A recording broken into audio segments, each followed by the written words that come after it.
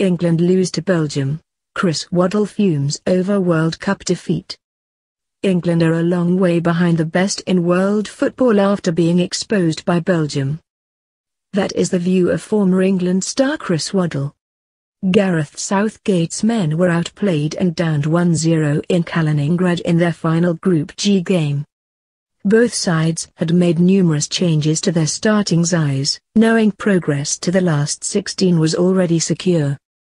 But while Southgate came into the game insisting he wanted a win, Belgium boss Roberto Martinez didn't seem concerned one way or the other. And Waddle says he felt let down by the Three Lions.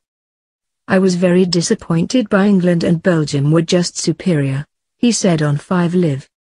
"They know how to play quick and how to play slow, but England just played at one speed.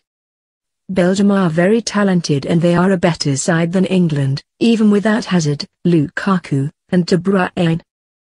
It's the first side England have played who have showed real quality and we are still a long way behind." England lost to an Adnan Januzaj strike midway through the second half. They managed just 2 shots on target all game, and Waddle hopes Southgate's men can rediscover their cutting edge for Tuesday's World Cup last 16 tie with Colombia. "Where is the creativity in that team?" he asked.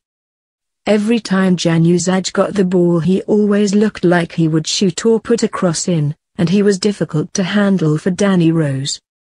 We didn't have that, and you have to bring all of the players back in that didn't play today."